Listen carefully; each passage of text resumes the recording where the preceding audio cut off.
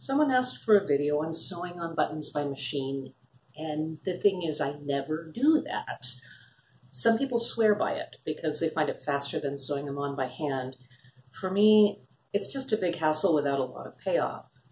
You've got to get a special foot that works for sewing on buttons, and you've got to set up the machine just right or you end up breaking a ton of needles. There isn't a way to lock the stitch, so most of the buttons sewn on by machine fall off really easily.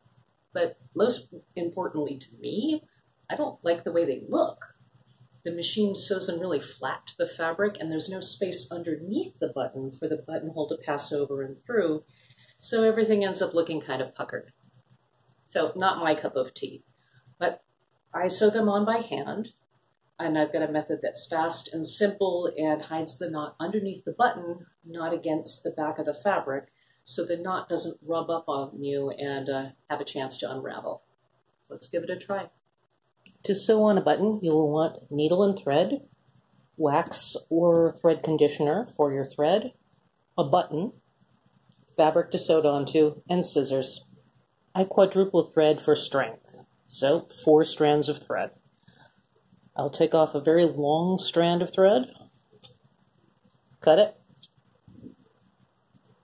fold the ends, and then put the folded end through the eye of the needle. Sometimes it takes a couple tries. Once it's through, I will hold it down in my thread conditioner and coat the fibers so they will pull easily through the fabric. And then I'll make my knot at the end. Now I poke the needle through into the fabric, right where I want the button to be, poke it right back up. This will hide the knot underneath the button. Take the needle, put it through the first hole in the button, start putting it through the other one, and then fold the fabric. So I'm just getting a little bit here. Go back up once I've gone through the fabric again. Go back through and repeat this step 3 or 4 times. Once the button is sewed on, and I've gone back down to the base of it, I want to create a shank. That's a little spacer that will give the button room between it and the buttonhole. So I'll wrap my thread around the base of the button 2 or 3 times to create my shank. I'll then take the needle and stab through that shank a couple of times to secure it, and then knot it by poking through and poking through the loop and pulling tight. Might do that a couple times.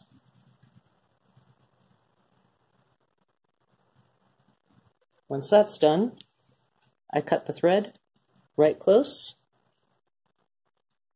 and I have a really nice and secure button with only a little bit of extra showing at the back. I demonstrated with a 2-hole button. For a 4-hole button, the process is exactly the same, you just do it twice. So you can sew them on either in parallel, crisscross, or get super fancy and box them. So if hand sewing on buttons has frustrated you before, try this method out and see if you like it. You can liven up an old shirt by transferring buttons out. You can either find ones from another shirt or go and check through a friend's or family member's sewing button box. Because trust me, if you sew, you've got a button collection. It's not really hoarding if you use them, right? Thanks so much for joining me. Like and subscribe below, and get in touch if you have some ideas for different videos.